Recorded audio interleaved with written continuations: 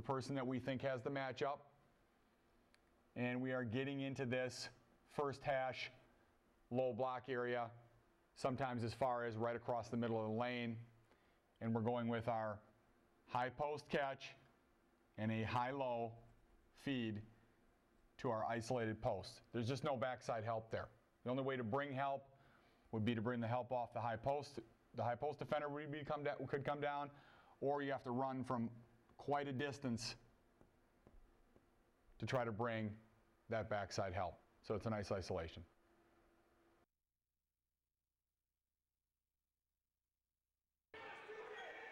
In clip number 1 of this set, pay particular attention to the high post cutter. Notice that he does not cut until all the action is clear on the ball side, opening up the high post and making the high-low post pass rather easy.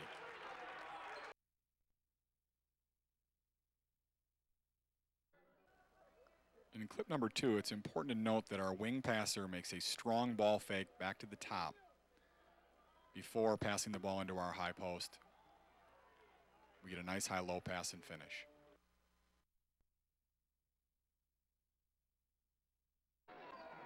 In clip number 3, we're highlighting our ball fake again, and this time we're going to ball fake to the corner, make a nice pass on time to our high post flash, a good high-low pass, and strong move.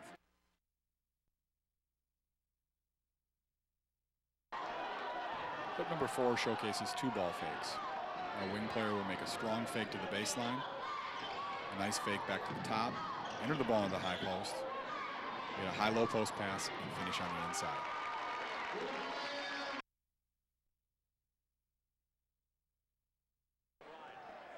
Clip number 5 showcases this set against the matchup zone. Watch how the top defender on the weak side of the zone has to drop down in the post area, giving us a major matchup advantage in the post.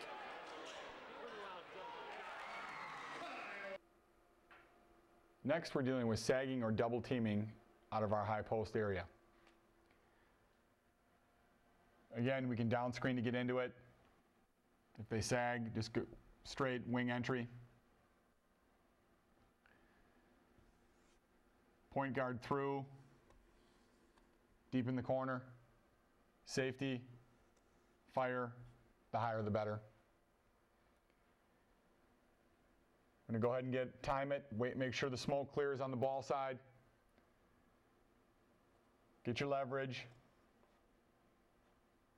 Make your pass into the high post on the outside shoulder with some pace on it, no drifters into the high post.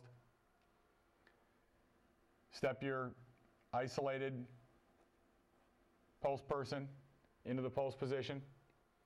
And now what we're getting sagging defense off of the high post, or we're getting very quick double teaming in from the high post into our low post area. So we get the high post catch, we throw the high-low post pass, and there is a very quick drop off with the post defense. So we just simply return, high post just steps in, we get a return pass from the low post for the short jump shot in the high post.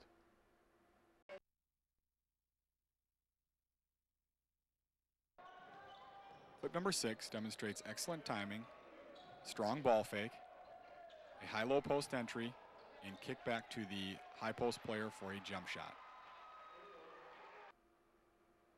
Again, we're dealing with sagging defense out of our high post area. Point entering to the wing, getting through to the corner. Safety fire as high as possible. Get on the inside foot. Nice leverage on our cut. Catch the ball in the high post area.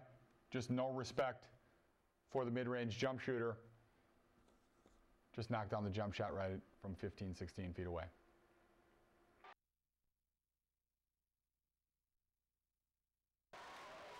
In our 7th clip, pay particular attention to the defender of our high post flash.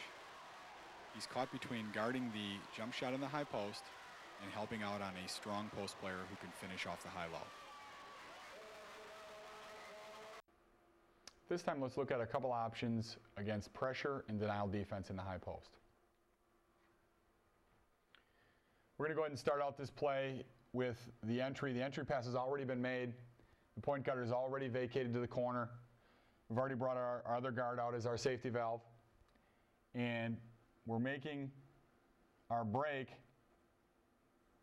into the high post area. Again, well scouted, simple, pretty simple play, easy to scout. Defense is overplaying and really challenging that high post catch.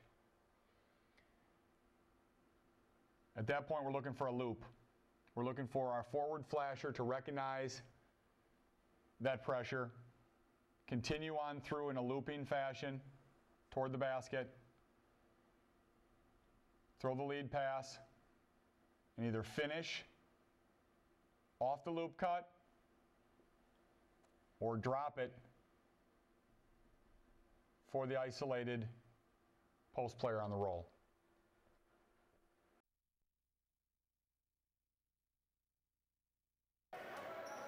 Clip number 8 showcases what we call the loop cut.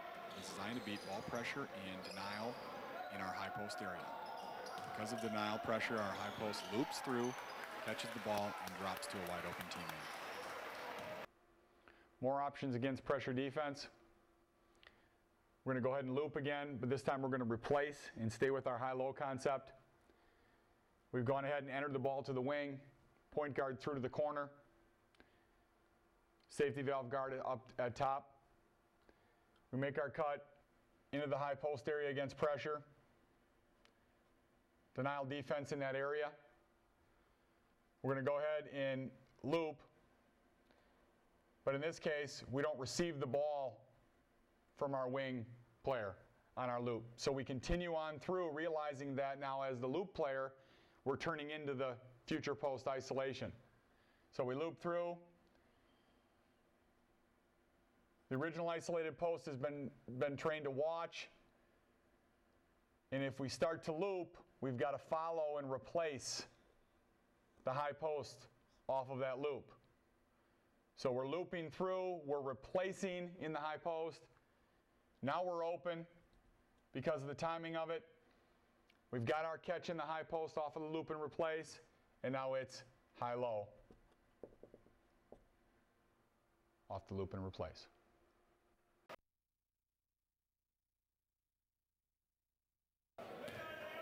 Clip number 9, we loop and replace and stay right with our high-low sequence.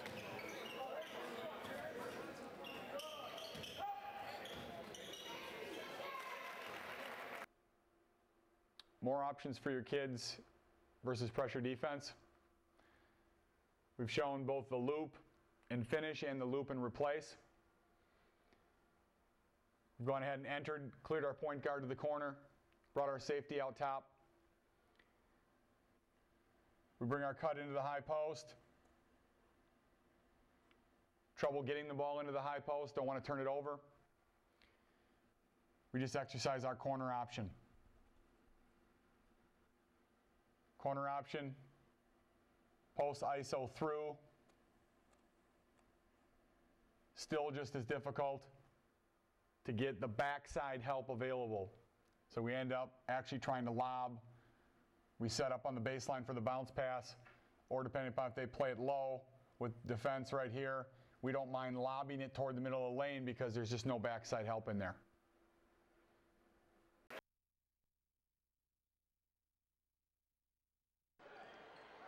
Clip number 10 showcases another option we have against denial defense in the high post.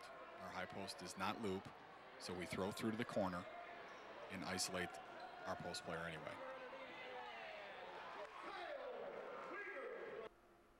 This is our last option versus pressure. Our safety option. Entered the ball to the wing, gotten our point guard through to the corner. Our safety fires out here hard. We're breaking into the high post area. Congested, don't want to risk it. No one's guarding our safety, at least they're not denying it to our safety. So we're able to go to our safety position. We've mentioned many times we'd like our safety position to come as high as possible. Bring it out on the floor. Go all the way to half court if you need to. So now we get our catch way high on the floor, and we're able, even if we need a relocation dribble right here, we're able to get the ball into the high post. By this time, the high post player is probably against the body ceiling, showing a hand, stepping out and catching the ball, maybe a bounce pass into the high post. Get our catch, duck our post in for the isolation, and go high-low out of the safety option.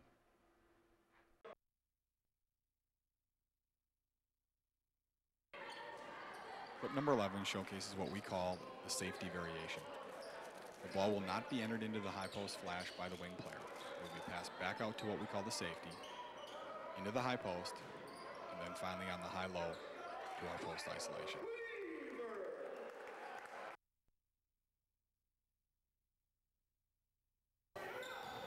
In clip number 12, our guys do a great job of maintaining composure.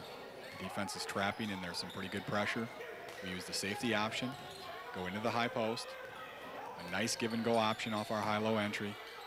We end up getting a stick back and a short jump shot at the end of the quarter.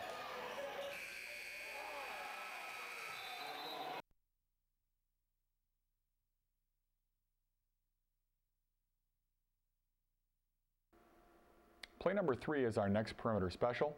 It features a screen-the-screener action on the perimeter. We need our point guard to come down the floor and establish one side of the floor or the other. The shooter then will read the side of the floor that's been established and go to the opposite side of the floor. Point guard in this case has established the left side of the floor is our point of entry. We're going to dribble and establish that one side so that we may set up the ball screen angle for our shooter. Our shooter sets the ball screen. Point guard takes it off the ball screen strong. As that's happening, our backside forward is timing this and is already in the area. And we are screening for the screener at the top of the circle. Our point guard's going to pick up the ball in a timely fashion.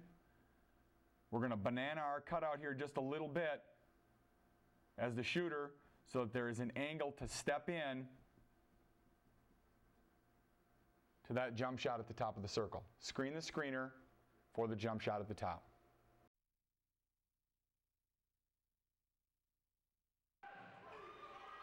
Our first clip illustrates the first option of this set. It's screen the screener action for the spot up jump shot.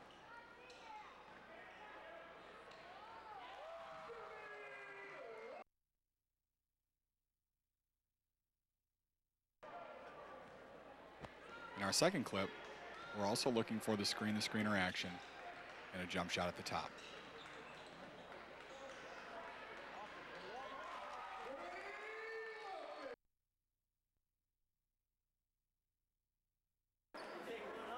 In clip 3, watch closely as our screener does just an outstanding job of a late half slide to get some contact on the defender that's going to threaten our shot.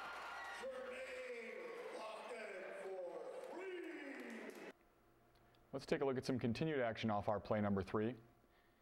In this case, we're going to get our shooter in a position to be a playmaker off of the catch, looking for penetration based on how the defense plays him. Again, our point guard's going to establish a side. In this case, our point guard establishes the left side of the floor by dribbling the left side, taking it nice and deep before changing directions to head sharply off the screen. Meanwhile, our forward, as this action is taking place, is cleaning up right behind the initial screen for the screener action at the top. We banana cut just a little bit with our shooter so that when we throw the pass to the shooter, they're stepping in on the shot. Now in this case, there is no shot. Depending upon how the defense plays us, we come off, it's well scouted, there's no shot opportunity. Our shooter gets on the penetration right off the catch.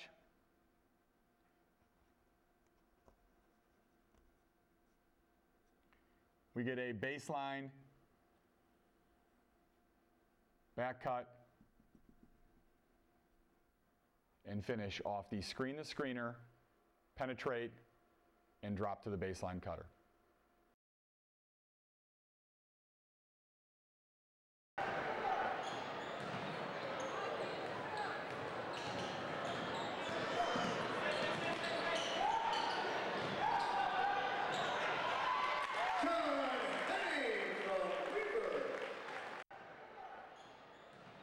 clip 5. Our shooter comes off the screen and once again puts it on the floor, gets in a gap, is able to create a shot for his teammate. Our next option, we get more penetration and playmaking out of our shooter. Once again, we've established the side of the floor with our point guard so that we may come off the ball screen with an effective angle. Our forward, again, at that point, is timing it up and cleaning up the screen-to-screener action. Our shooter makes that a little bit of a banana cut so that we can step in and shoot. We're ready to shoot.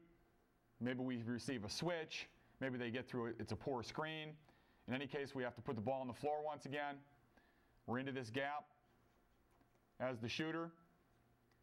We've already demonstrated the baseline back cut. In this case, we're going to get the screener slipping and rolling toward the basket and creating a nice passing lane for our shooter who is penetrating.